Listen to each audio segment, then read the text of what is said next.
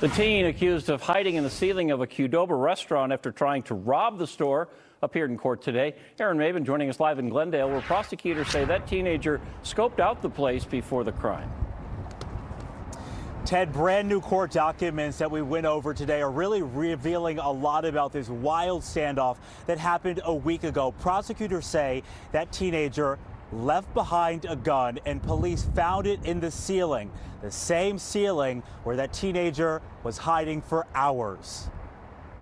State of Wisconsin versus Marquavian Williams. For the first time, we see the man accused of a robbery attempt that led to a standoff in the ceiling of a Qdoba. Count 1, armed robbery. Count 2, false imprisonment. On March 13th, prosecutors say Marquavian Williams and another teenager held up the Qdoba near Bayshore after hours. When police arrived, prosecutors say the two ran and climbed into the ceiling. I've got access to the main access point for the vents on the third floor.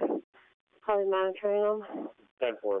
We believe they're still above the vent here, but just keep an eye in there in case they scoot up. Prosecutors say during a standoff, police deployed pepper balls into the ceiling to get the suspects to come down. The complaint says when police learned Williams was possibly involved, an officer called him 48 times over about 2 hours. He didn't answer, but prosecutors say he did text back, saying he was sorry, afraid, and just wanted to go home. Prosecutors say the standoff ended after Williams and the other teen busted through the drywall to get into another business. His attorney pushed back at the armed robbery charge. I'm challenging the sufficiency of the complaint with respect to count 1, the armed robbery.